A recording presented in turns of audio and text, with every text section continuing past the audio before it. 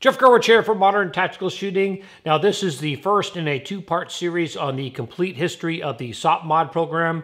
That is the Special Operations Peculiar Modification Program. This will be the complete history based on my use using SOPMOD Block I and II in both Iraq and Afghanistan. So let's go! All right, my goal for this video and for part 2 when I cover Block 2 is try and provide more detailed information than what is generally out there about the SOPMOD program. Specifically, when items actually made it to the teams, what items were popular with the guys, what items were used most in Iraq and Afghanistan during the war on terror. Those tidbits of information about SOPMOD that just the general public doesn't know. Stuff that you only know if you actually served on an SF team. So hopefully I can provide that in these next 2 videos. Now, just like my SCAR video, my M1911 and SF video, and why SF chose the Glock 19 video, this video series is not based on any sort of deep internet research. It's going to be based all on my firsthand experience. And 90% of the photos and videos I'm going to show in this series are all mine. I took while on my deployments. I am going to use some outside sources. But again, 90% of the pictures and the content in this next 2 videos is all pictures I took while deployed in both Iraq and Afghanistan up until the time I retired in late 2016. All right, so lastly, before I start covering SOPMOD items, let me talk a little bit about my history and how it applies to Special Forces and SOPMOD. I spent 7 years in the regular infantry. In the beginning of 1997, I went through selection and I was in the Special Forces qualification course as an 18 Bravo, that is a weapons sergeant. I didn't see any SOPMOD items in the Q course. The only thing I saw was the brand new M4A1. We only had carrying handle sights to train on. We didn't have any SOPMOD accessories at all. Now, the SOPMOD program on the interweb says it was adopted around 1996. I arrived on my first Special Forces team in 5th Special Forces Group in September of 1998. And they were still getting items in at this point. The SOPMOD program had actually been on the team or been within 5th Group about a year before I arrived, but some items had just shown up in the last 6 months. The Special Forces ACOG, for example, is one item. When I showed up in September of 1998, the guys in the team said they had just got those in about 6 months prior to me showing up, and they had yet to even open them up and train with them. So I took it upon myself as a young 18 Bravo to read the manual, learn how to zero these things, and then we took them on a normal training deployment to Kuwait in early 1999. It was the first time my team actually trained on the ACOG. So when I arrived in Special Forces in September of 1998, most of the SOPMOD items had just been issued in the last year. So I just missed the initial issue of the SOPMOD program. But again, a lot of the items weren't even used yet. And I'm going to get into the detailed history from when I showed up on the team up until I retired in 2016 with the implementation of all those SOPMOD items. So let's get into it. Now, going into 1999, we went on a deployment to Kuwait and we tried out all these SOPMOD Block I items that we had at the time, which consisted of the ACOG reflex sight, which is the Trichicon reflex sight, the ACOG 4-power day scope, we just called it the SF ACOG, a red dot visible laser, the ANP-Q2 IR laser, a Knights Armament sound suppressor, and it required a Knights Armament flash hider, and the visible light illuminator, or the visible light as is listed here, and the rail interface system, or the RIS-1. Now, there was a lot going on in 1999. That was the year the regular Army adopted the Aimpoint Comp M2, or the M68 as it's referred to. That's a 4-minute of angle dot aimpoint. We had the Trichicon reflex sight, which was powered by tritium. It's pretty dismal trying to find that amberish dot in daylight. It wasn't very popular at all. Also in 1999, that was the year that the Crane SOPMOD manual came out, and this was issued to 18 Bravos. This manual tells you how to mount and zero all the optics and accessories, and more importantly, this is the first manual that contained marksmanship shooting techniques such as standing, kneeling, prone, how to do reflexive fire or up drills, your close combat shooting techniques. This manual was ahead of its time for 1999. In fact, it was ahead of its time so much so, the Army would not see a similar manual with the same amount of marksmanship information until 2016 with the release of TC 3-22.9, the updated Army Marksmanship Manual. So again, this came out in 1999. Yes, the information as far as SOPMOD Block I items is totally dated since we don't use any SOPMOD Block I anymore. But the marksmanship training techniques, some of them are still pretty valid, and this is a wealth of information. So pretty cool manual. If you can find one, I highly recommend getting your hands on one. Now, speaking of manuals, there was actually an earlier version of the Crane SOPMOD manual. This is the SOCOM manual published in 1998. I didn't find out about this manual until 2017 when I was doing research on the history of SOPMOD for SWAT magazine. I did a two-part articles, which this video series is based on. I'll put a link down in the description. But this manual never really made it to the teams. I found it in research. And it's basically an early version of the SOPMOD manual. Some of the illustrations, you can tell it's not as high quality as the SOPMOD manual, the Crane manual. It's just not a fine finished product, but it contains the same information. So again, if you can find a 1998 SOCOM SOPMOD manual, it's a pretty rare item, kind of unique piece of history.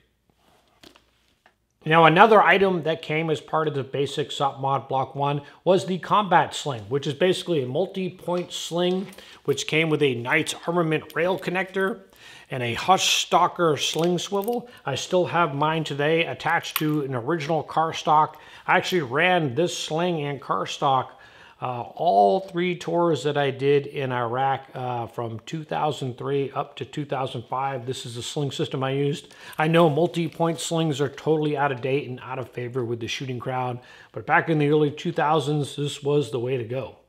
Now, going into the 2001 invasion of Afghanistan, I didn't participate in the 2001 invasion of Afghanistan. My wife was going through a difficult pregnancy, so it kept me back. I was one of the few SF guys from 5th Group not to deploy. But going into that, a lot of guys went with the ACOG just due to the mountainous terrain. Now, this is a picture of ODA 574. This gentleman right here, Daniel Pettitori, he actually lost his life during that deployment. Unfortunately, this team took some friendly fire from an errant bomb during an airstrike, and they took a lot of casualties. But here, they're all rocking ACOGs. In this photo here, you can see some of them are rocking carrying handle iron sights. And you'll find quite a few photos of SF guys in the early days of Afghanistan rocking iron sights. It wasn't because there wasn't enough SOPMOD Block I items to go around. They ran iron sights by choice because that's what they were comfortable with. It was a mentality thing. When SOPMOD first got issued, some of those guys already had a dozen years in the Army and in Special Forces. That's all they knew was iron sights. They were totally comfortable and competent rocking iron sights in combat. So instead of messing with some new items, some of them could, worrying about them fail, they just went with irons. And you'll find that in a lot of early days in Afghanistan pictures. Now, in the summer of 2002, we saw our first phased upgrade of some of these SOPMOD Block I items. And the Trichikov reflex sight was replaced by an Aimpoint Comp M2, the M68 as the Army calls it. Again, the Army went with the M68 back in 1999 for their M4s. That was the first optic the Army went with. Army SF, even though we're Army, we fell under SOCOM and Crane. All our accessories and everything comes out of Crane, Indiana. It's a Navy base. The Crane program's overseen by the Navy, so whole separate department. That's why we didn't get aim points out the gate, because we fall under SOCOM, so that's where our optics come from. But we finally got aim points in the summer of 2002. And the dismal visible light illuminator, that Streamlight plastic bodied light, it took 6 AA's to work, or 3 CR123 batteries, which we didn't see CR123 batteries till about 2001. So that light wasn't popular at all because it took a lot of AA's to power. It was heavy, plastic fragile. That was replaced with this Surefire M962 fat bodied light. All the M962 Surefires that came out later on are all thin bodied. But The first generation, they just called it a visible light illuminator also. That was the M962. Now the Army went later on with a Surefire M951, which is a little bit shorter, but we had a fat-bodied M962 Surefire light. Also in the summer of 2002, we saw all our M4A1s getting replaced in 5th group. At this point, most of them were over 5 years old, with 5th group getting their M4A1s in the middle of 1996, around that time frame. So by 2002, they had already seen their service life having been used in combat. Now getting an all new batch of Colt M4A1s direct from Colt, we noticed a problem. We had about a 17 to 20% failure rate with failures to extract with this brand new batch of guns. And this was out the gate. Colt did the right thing. They sent a bunch of Colt specialists down, and it was determined that these guns were having all these extraction issues because the chrome was laid improperly in the bore and chamber. I believe it was laid too thick, so when the guns heated up, they would hold onto the cases and the guns wouldn't extract.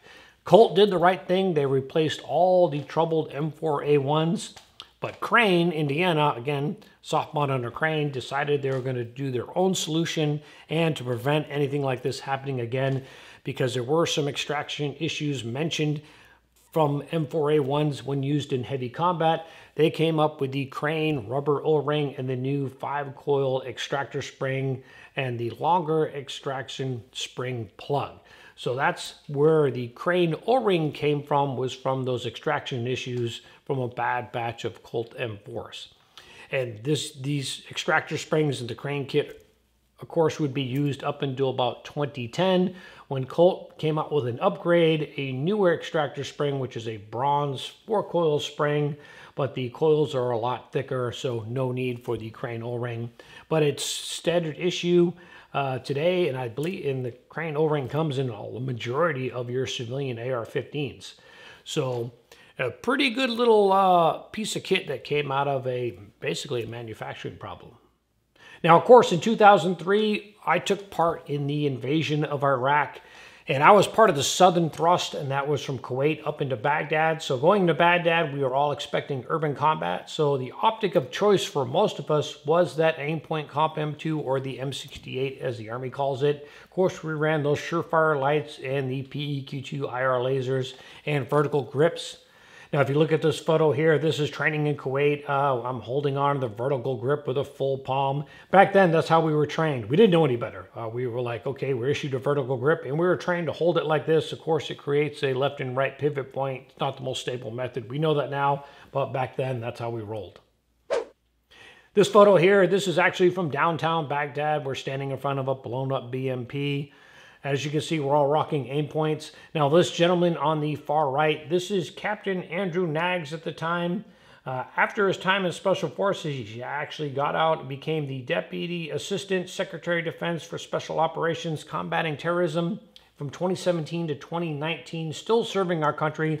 That was a position appointed by Trump, so a great American, still serving our country today. He actually later went on and ran for Congress, I believe, for the state of Virginia. But I still talk to him, a friend of mine. So yeah, pretty fun fact about this one gentleman right here.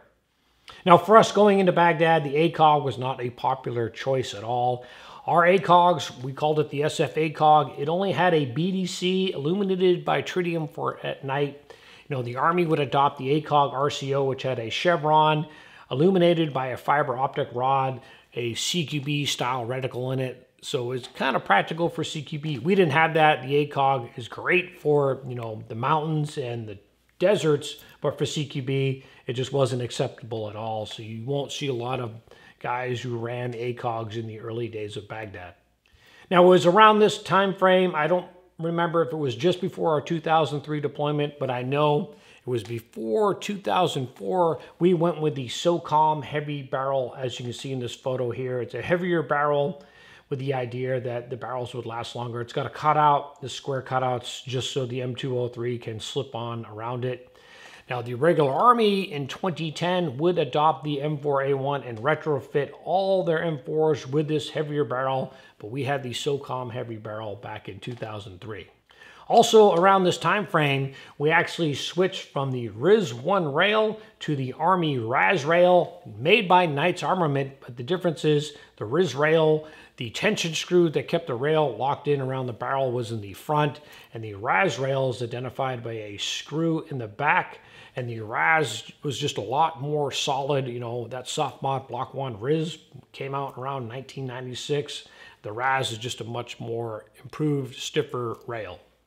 Now, going into my second Iraq tour, that was 2004, basically had the SOPMOD Block I item with those phased upgrades. I rocked an aim point, that same Surefire light. Now, you're still not going to see a lot of Knights Armament sound suppressors getting used by special forces in the early days of Iraq and Afghanistan. It was not a popular suppressor, and we never got a full set of 12 for the team. I remember we had 4 or 5 when I first showed up in 1998 for our rifles.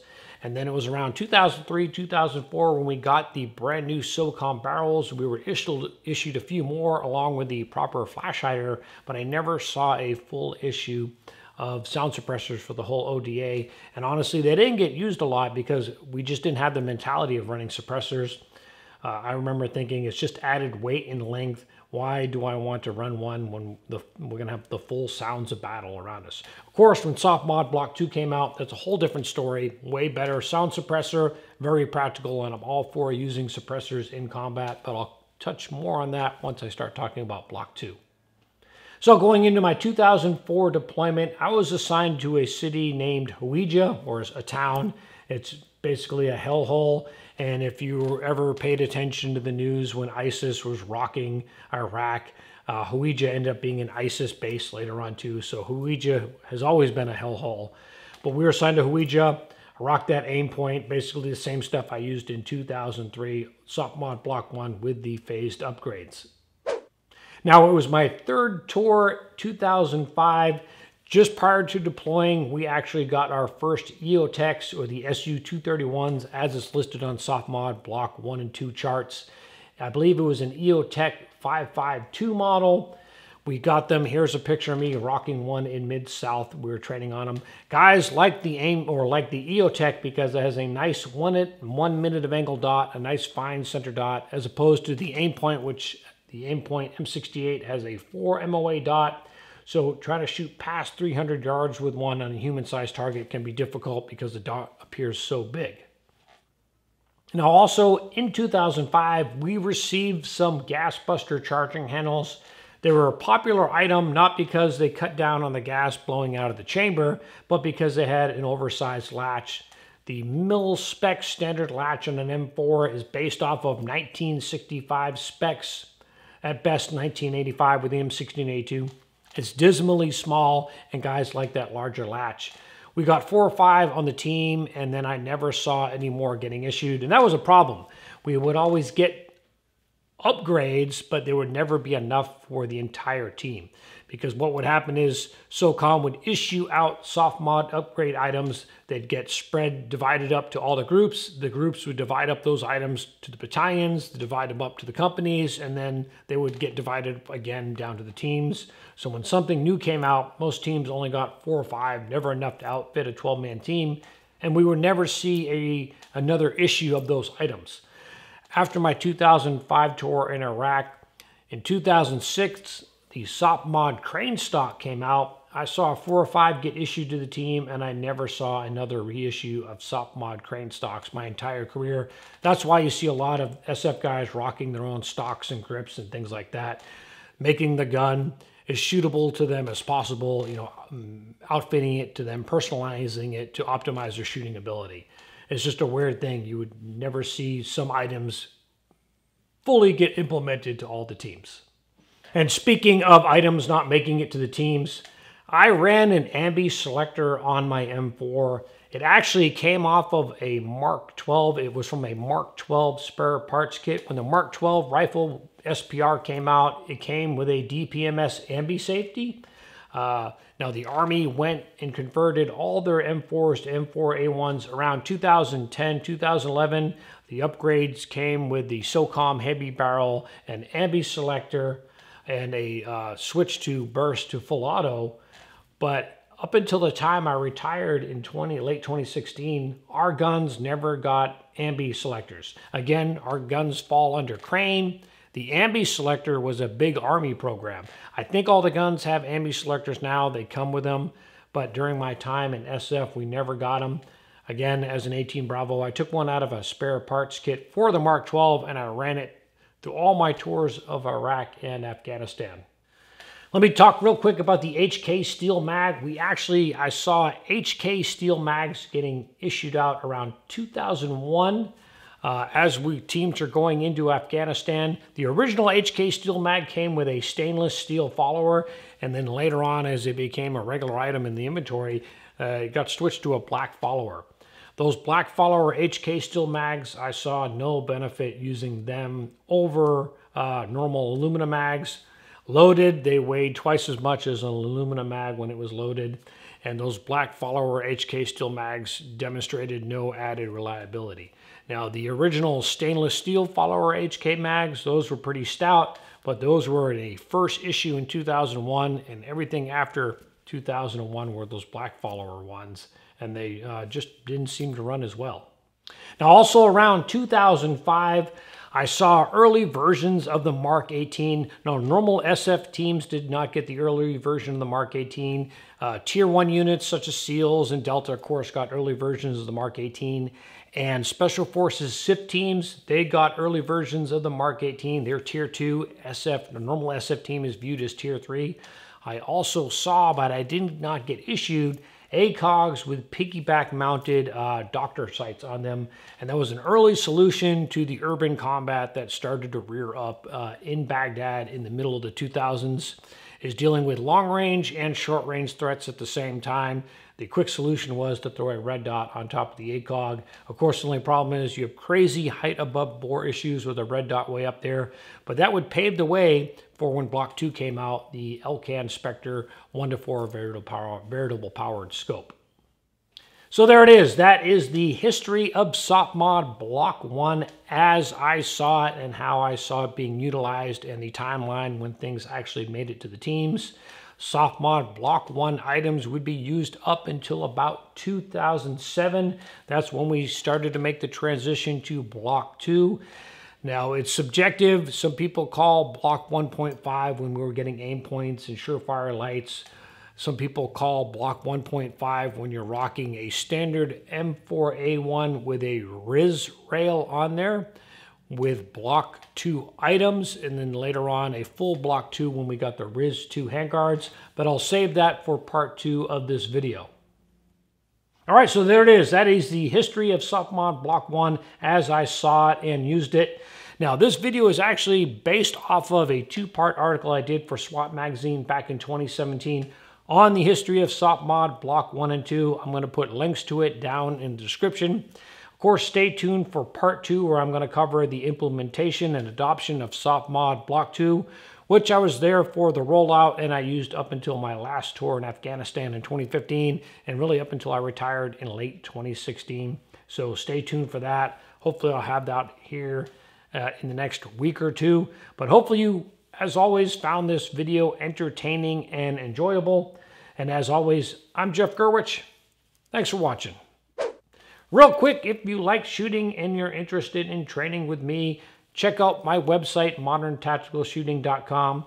I run courses regularly here where I live in North Carolina out at Woody's Rifle Club, and I do travel out of state for people that want to train with me. As long as you got 8 or more shooters, I will come out to you. I keep my class sizes small, no more than 12. That way we get a lot of one-on-one time, a lot of run and gun. So if you're interested in, by all means, contact me through my website or any of my various social media outlets. Again, hope you like this video. Thanks for watching.